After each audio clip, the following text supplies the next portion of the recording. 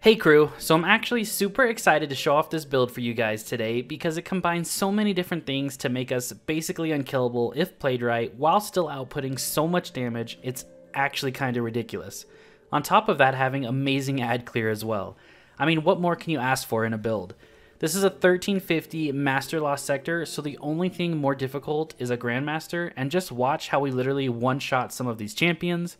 We clear it in 2 minutes and 40 seconds, which is great for a 1350, and you can handle all champion types with this build, which I really like about it. Pay attention to everything because we're ramping up our damage in a bunch of different ways, and also our damage reduction as well, so you need to make sure you set it up correctly or you won't survive long enough or do the crazy amount of damage. And make sure to have the correct exotics on because the two we are using are just as important because they do two separate things. But the good thing is once you have all of it set up right and correctly, the build runs very easy and smooth, and it's simple, which makes it that much better and easier to play. If you guys do enjoy this video or found it helpful, then hit that subscribe button for me and become part of the crew here. We're closing in on that 50k subscriber mark on the channel, so that would be absolutely awesome to hit. Also, there will be a build pic in the video that you can screenshot. It will look something like these ones do that you see on screen here. And if you want a one-stop shop, to all the different builds in one place, then join the Discord to get access to it with the link in the pinned comment or the description. All the different builds are in here and all future builds will be added to this channel. So you always have a reference place to look back, and it'll be updated in future seasons as well, especially with the new dungeon coming in December and Witch Queen dropping. Okay, so let's go over the subclass because it's really important. There's some very important things that the subclass does for us, which is great. We have Burning Maul, of course, summon a Flaming Maul and crush enemies with a force of an Earthquake. This is our super. We have Throwing Hammer, which is what the build is centered around. Throw a hammer from a distance. After throwing it, picking up the hammer fully recharges your melee ability. We have Tireless Warrior. After hitting an enemy with your throwing hammer, picking up the hammer triggers your health regeneration. We have Roaring Flames. Kills with your solar abilities increase those abilities' damage. This stacks up to 3 times. And then for your grenade, make sure you're using Thermite Grenade. It's the best grenade on a Solar Titan, a grenade that sends forward a burning line of fire. Now, I've done a couple videos on this build already, one with Ashen Wake and one with Synthoceps as well. And both builds are really good. This build takes everything that we've learned over this season along with, in addition to the new exotic, and all the different mods that we finally got, and just putting it all together to make it a beast of a build that you see. So for our helmet, we have Hands On. We gain bonus super energy on melee kills. This is in the artifact and it only costs 1. You can double stack this or just stack it one time and have an ammo finder as the other one. We have Elemental Charge on our helmet. Become charged with light by picking up an Elemental Well. If the Elemental Well element matches your subclass, you gain 2 stacks of charged with light. So we're going to get 2 stacks every time because we're picking up a solar well. On our gauntlets, we have Thermoclastic Blooming from the artifact. Defeat a combatant with a solar or stasis melee creates an orb of power. So every time we throw our hammer and get a kill, we're creating an orb of power. Then we also have Melee Wellmaker on our gauntlets. Powered melee combatant final blows spawn elemental wells, matching your subclass energy type. So we're creating a well and an orb every time we throw our hammer and get a kill, which we're getting a kill every time we throw our hammer. We're also using Synthoceps as our exotic. I've tested this build out with multiple exotics, and for a consistent basis of damage output, this one is the best.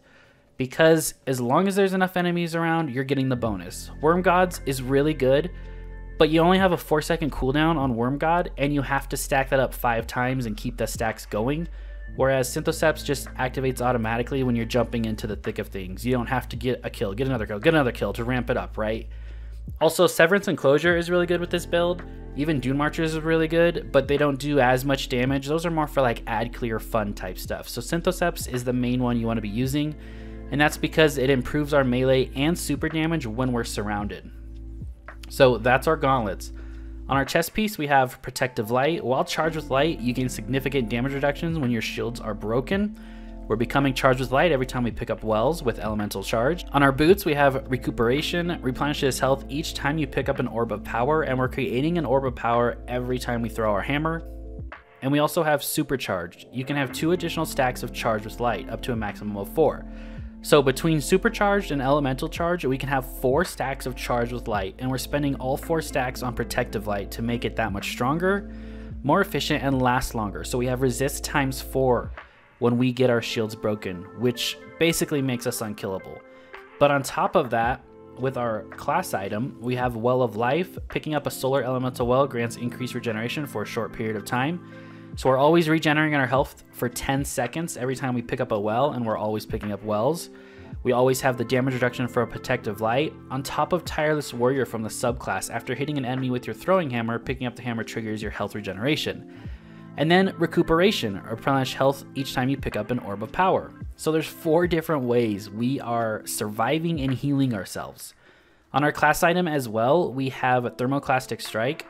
Solar and Stasis melees disrupt combatants strong against Overload champions. It also refreshes your melee instantly when you stun an Overload champion. So this is our way to stun Overloads. And then on our class item, we have Focusing Lens. Your light abilities do bonus damage to combatants affected by stasis. Now, to apply the stasis effect, we're using the exotic Aegir Scepter. You guys all know Aegir Scepter. It's super good. It's very good for ad clear. And the reason we're using it is because when you kill a red bar enemy, it creates that, you know, slowing burst around the target, the defeated target, and that freezes other enemies. So this can freeze the champions that you saw in the gameplay. And by freezing those champions, we're proccing Focusing Lens.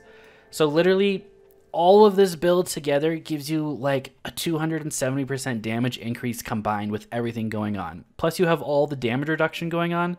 It's just really crazy. You have Focusing Lens from Aegir's Scepter. You have the Synthoceps. You have Roaring Flames ×3. So all those are adding to your damage bonus. And then on top of that, Roaring Flames and Synthoceps both work in your Burning Maul super. And a lot of people don't know this, but that Burning Maul super is great. As you see on these 2 clears I've done in this lost sector, right at the boss, we destroy both barriers and the boss basically with the super alone. That's how strong that super can be. It's really good as long as you have Roaring Flames ×3 up and Synthoceps combined. So it does a lot. Now, as far as champions go, we have our Overload champions being stunned with our Thermoclastic Strike, of course. On our gauntlets, for these lost sectors I was running, there was also barrier, so I throw anti-auto rifle barrier on there, and that was for the barriers just in case I need it. As you can see, I don't even think we shot a barrier with our auto rifle barrier, but just in case you need it, it's there. And then that's when you sub that out for Unstoppable Pulse Rifle if you need to deal with an Unstoppable. That's your stun, and then you can also just go ahead and do your hammer combo. I hope you guys enjoyed this video. There's a couple videos up on screen. If you have not seen them, go give them a watch. The new Warlock build is great that I put out the other day, so if you guys haven't seen it, give it a watch. It helps the channel out, and I'll see you guys all in the next video. Have a great rest of your day.